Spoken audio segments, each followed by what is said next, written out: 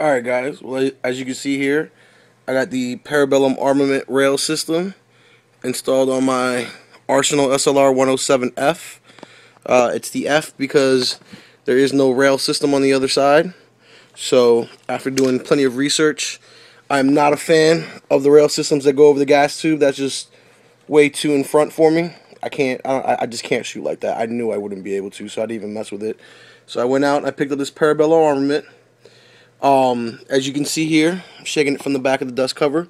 There is, I mean, I'm not getting any wiggle out of this thing right here. So, this thing is sturdy as hell.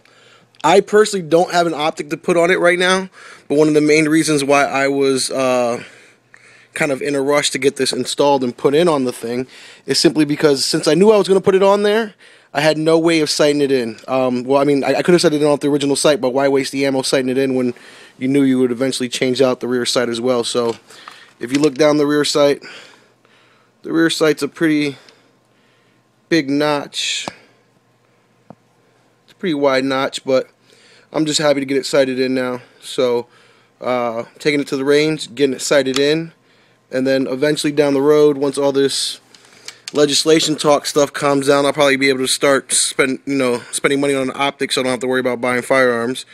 But yeah, it's on there, and this thing is sturdy as hell. I'm loving this thing. The dust cover's nice, fits really well. I'll probably be taking it to sight in about 2 weeks, so really happy for it. And also, what's really tight is that when I got the box, on the back of the box I had this green sticker, and they said for an installation video, please check out Pete from the Armory's channel's video, and they had a link to it. I'll put in a picture of that as well. I thought that was cool as hell, the fact that a YouTuber is getting props like that from a company. So here it is installed. Like I said, I don't have a shooting review for it right now. There is no movement on this thing. I think this thing is sweet as hell. I'm really happy that I got it, and I will keep you guys posted to see how well the actual irons work on it.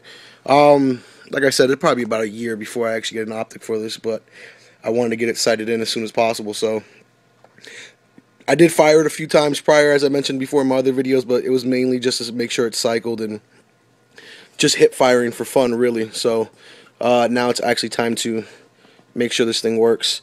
People were talking about the safety kind of getting in the way right there. I think it closes up nice, just as nice as the other Arsenal dust cover, so I don't see a problem there. And like I said, this thing is on tight.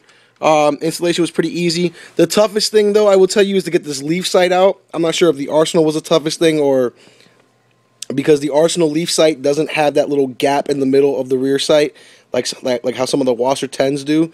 So when we were installing it, I was actually making videos of how to install this as well, but then half the time I had to end up helping the person who was helping me install this, so it just wasn't feasible in that aspect. So that's why I don't have an installation video on it, because I had to press down on this while he was twisting the sight, so I really don't have any installation video on it.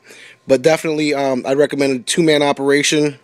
You can do it one, it's just a hell of a lot easier with two, because then you have someone to apply pressure while installing the thing. But yeah, that was the toughest part. All this other stuff, the screws, the set screws, and everything else, that was ridiculously easy. It was retard easy. So really easy install, but that leaf sight was the toughest thing.